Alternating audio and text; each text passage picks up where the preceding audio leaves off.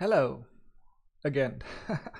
This is Gernot with Let's Build TechRaiser with the special series Certification Survival Guide. And we had 2 episodes already in Certification Survival Guide.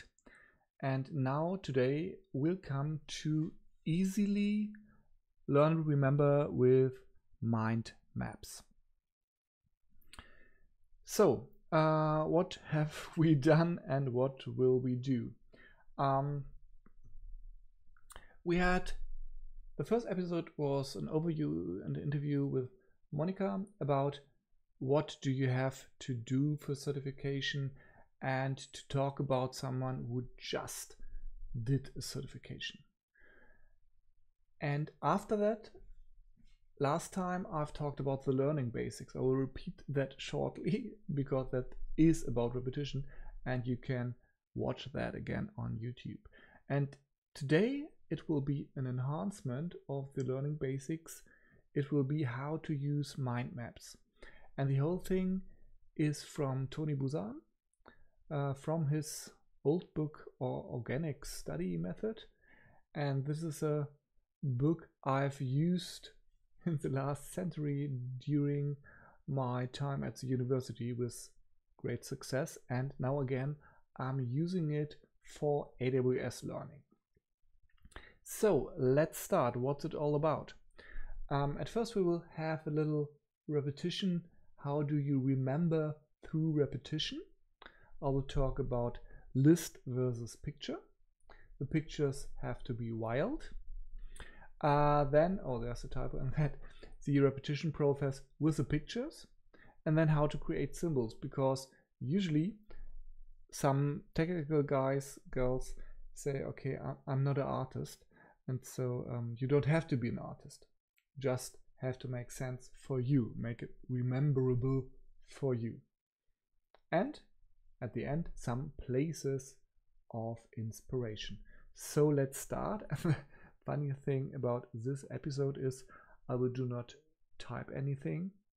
I will not use VS Code or my iTerm terminal. I will just use the camera. This is the summary of the repetition process. If we learn something, this will be the amount of information we've got in our brain, we keep in our brain. And if we learn something without repetition, the amount of information is decreasing all the time. Because the brain thinks, you do not use it, so you do not have to keep it. It's like muscles. The brain is a muscle. If you don't train, you will lose your muscles. So use it or lose it. So if after an hour of learning we take a repetition, we can keep the things in memory for a whole day.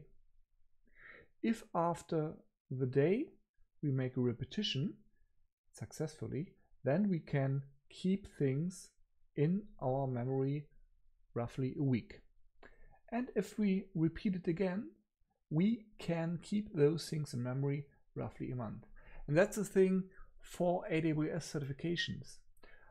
Cloud practitioner aside, the amount of time you need for an AWS certification is about 2 to 3 months. Some people will say, oh, that's very long. It is very long, but it's a whole lot of stuff, and it's not so effective to cram all things in your brain and try to remember it. It's more effective if you spread it on a long period of time, and then you have to remember, because if you have 2 months and you learn something in the first week, you will forget it if you don't repeat. So the first thing is repetition.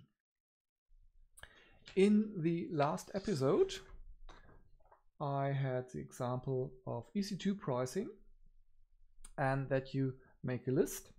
What types of pricing do you have? On demand, reserved savings plan, and spot instances. And the idea was that you write all the things down. Try to memorize it. So when you're watching a video or exploring or reading white papers, you try to memorize what's in it and write it down. And then you put the paper away. Then use a blank paper and recreate it.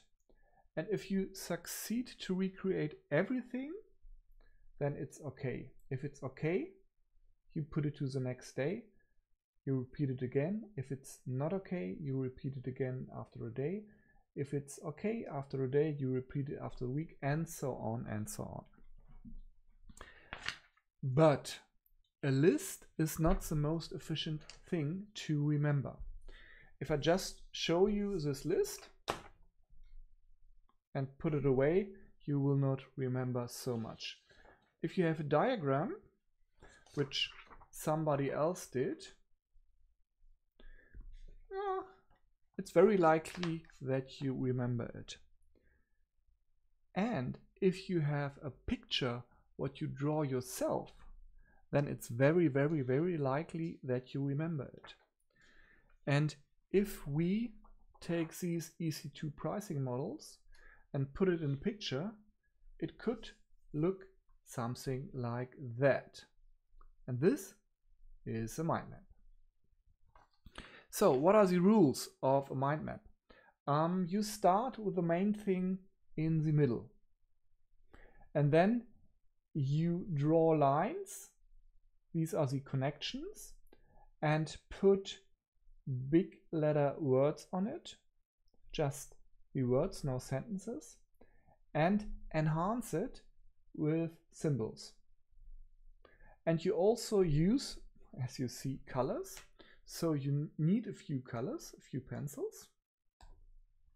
And you make it as bright and colorful as possible.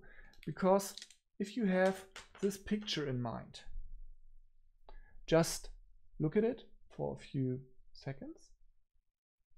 And then I put it away. Then you know, okay, left up, there was something like a spot. You see a spot. And then we had a little figure running as you go. And these things only make sense for me. And that's the thing. It have to be that it makes sense for you. And it does not have to make sense for anybody else. Greeting DevOps Node. Very good. It have not be senseful for anybody else. So if you say, oh, this is not a good picture, never mind, it's good for me. So you start with the thing in the middle and you draw the lines, put the words on it, and use some pictures you came up for yourselves or icons. I will show you some icons and have a picture as a whole. And what will happen if you try to recreate it? You will think about, okay, there was something right in the bottom. This is the desk, and this desk is reserved, so it's reserved instances.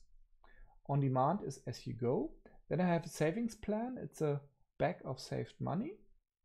And the savings plan can be applied to EC2 instances, to Lambda, and to Fargate. And this is always the whale with me, Docker whale. And the savings plan can be applied with compute, and you buy an amount of compute time, or with instances like T3 large. Then you have a greater saving, but it must be applied to an instance. So compute time and instance time. So this is the mind map. Now I hear somebody saying, okay, there are great tools for it. In my computer I have a MindMap app and I also have one on my iPad. That's great, but not for learning. Because when you draw this, it goes straight from your hand into your mind and you can be quicker. It will not be perfect. It should not be perfect because you will recreate it many times. How many times? And that is the same as with the list. If you learn 2 hours a day, you will repeat it the first hour. You try to recreate the whole map. And if you succeed, you go further. If not, you will repeat it again in the next hour. After an hour, I say, yes, I've got everything. Then you will promote it to the day. Maybe the first day you will not succeed, and you have to repeat it the next day or hour. And you say, okay, after the day is finished, then the week and so on, you promote it. And then with this example, you would have recreated it 1, 2, 3, 4, 5, 6, 7 times, and it will really stick into your memory. You will remember it.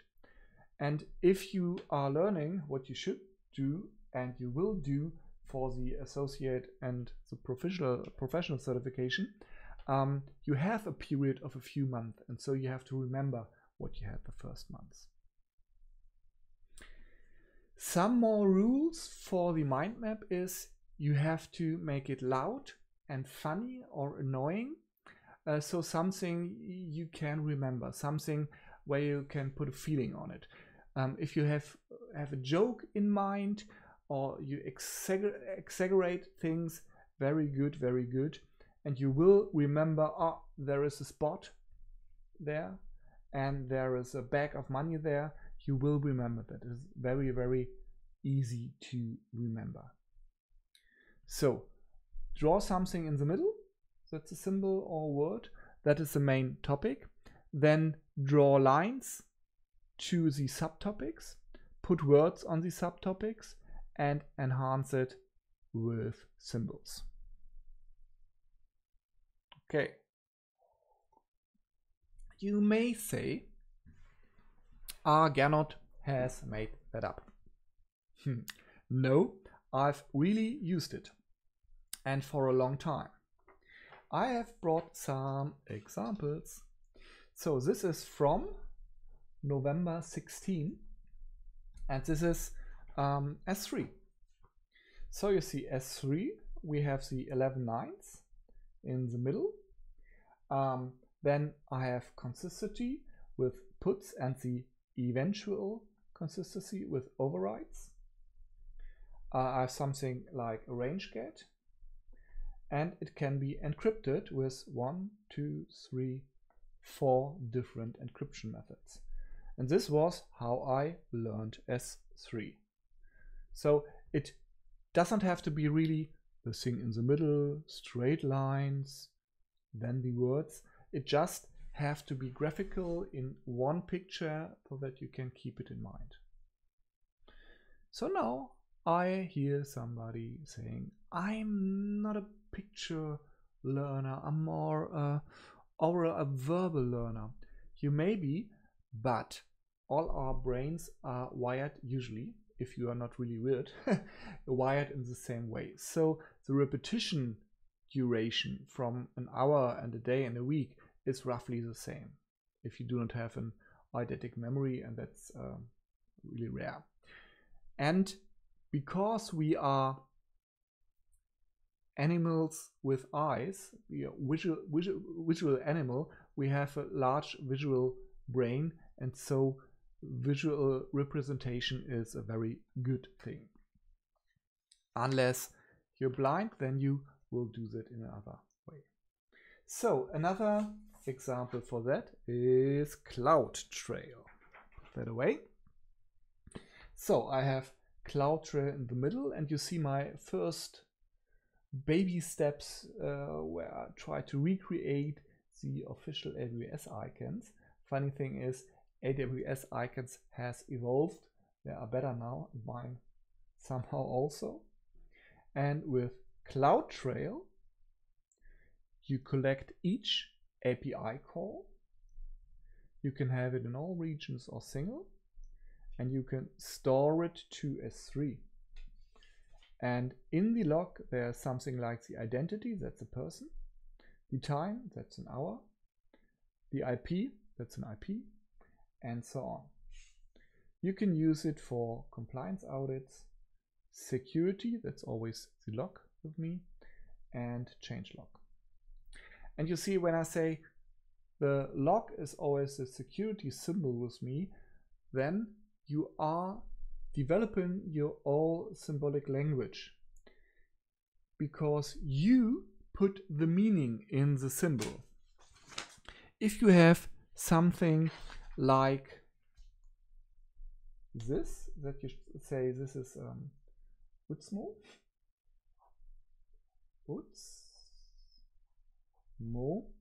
that could be a light bulb, and the symbol is an idea, or it could be a symbol for light, and so you put the meaning in the symbols.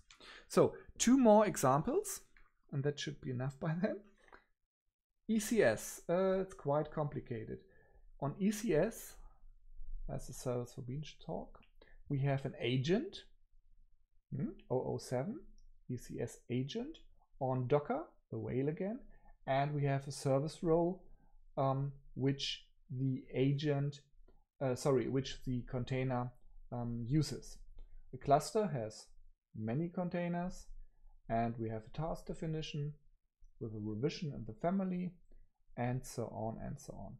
So you see, you can really interpret the things freely, how to make a mind map or just a good diagram. The last thing is the one of the most complicated ones.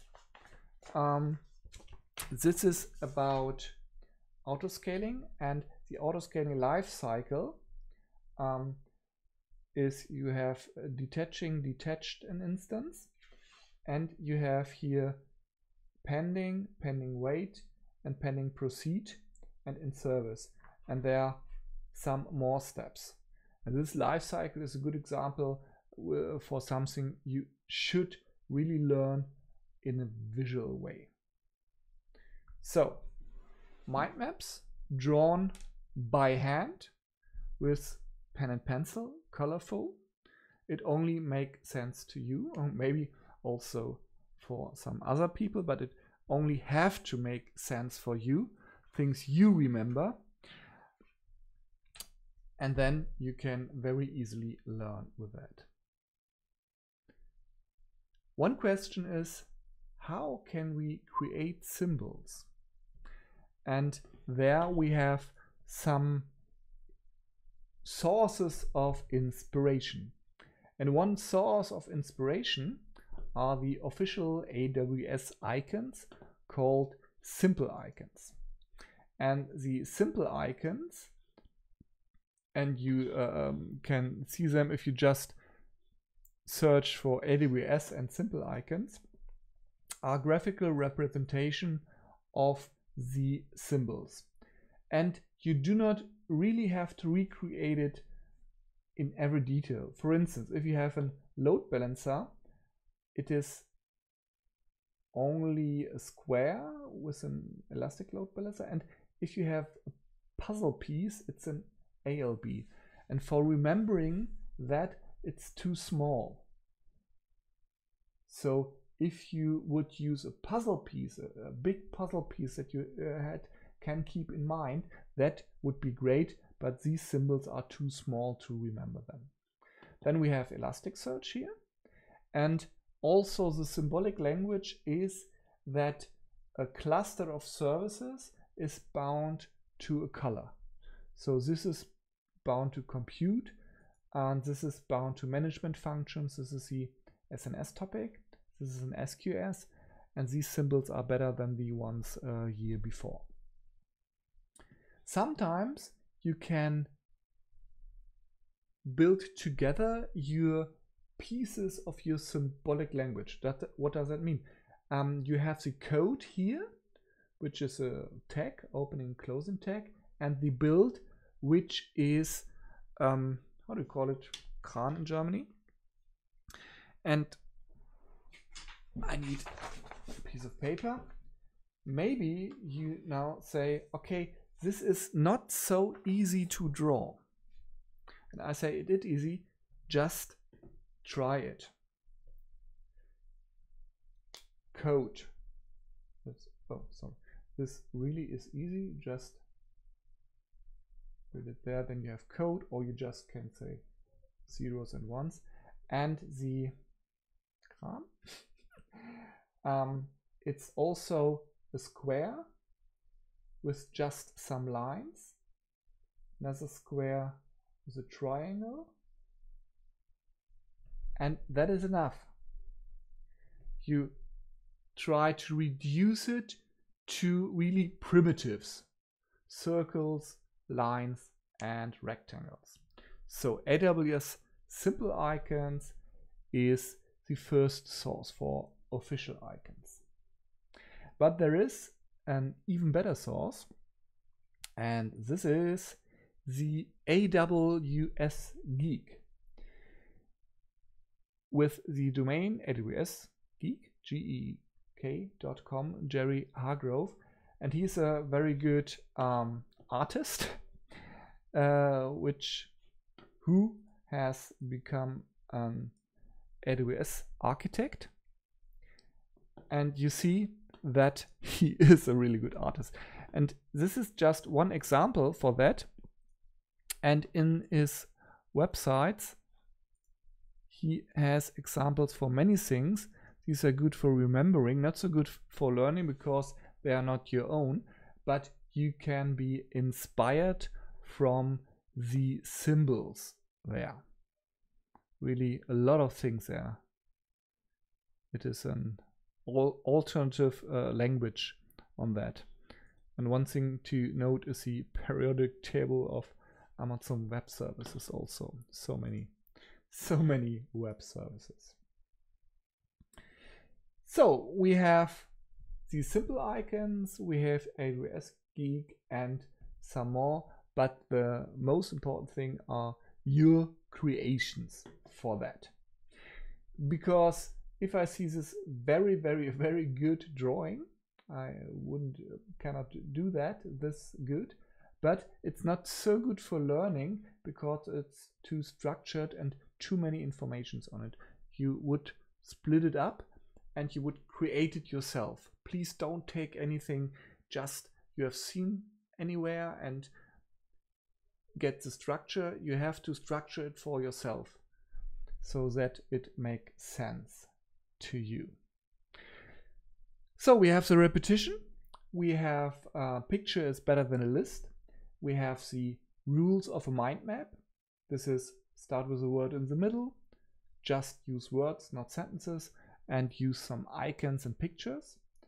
We have the repetition process, how to create symbols with a symbolic language out of primitives, and we have places of inspiration. And so the summary is, you don't have to be an artist, but use pen and paper. Do not use applications or something on your mobile phone, because it's better if you create it yourself, because it's a recreation of something you have in memory, and the recreation is the thing in the certification test you have to prove. The recreation, not the creation. Another thing with the app is, okay, I have an app here, give me my iPhone, and if you read something, see it, if you read something and say, I know it, yes, then you think you know it, but it's not proven that you know it because you have to recreate this. So effective is what you remember, what you can recreate, not you say, I remember, tell me, I don't know. So effective is what you remember from the symbols and so on. Pen and paper is more effective. And also don't forget explorative learning.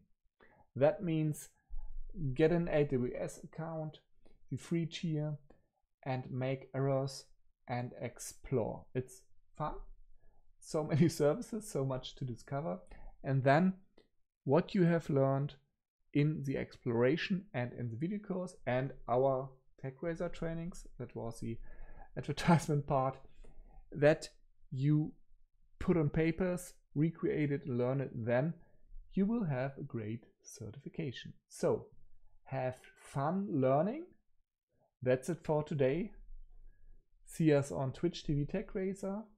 Read us in the AWS blogs. Thomas said make some new posts about chef and kitchen and so on. Give me feedback on my Twitter handle. Come to TechRaiser to book some consultants, some training, and look at our examples of code in the GitHub space. That was Let's Build for today. Thank you for watching. See you next time. Bye bye.